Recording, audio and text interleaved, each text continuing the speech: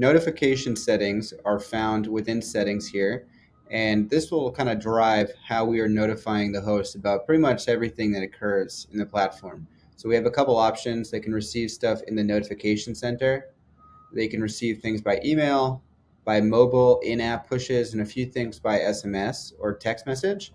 There's some good functions in here. We have the ability to send like daily summary emails if they want that, which will give like high level information at a specific time. Generally, this is an important page for people to learn about because there are certain preferences, based on how people like receiving information. And by default, we start with everything turned on. But there's a lot of useful pings that we hit people with. So it's important to know kind of all of the different types of notifications that can go out in the event someone would like to receive them or not like to receive them, depending on how hands-on they are.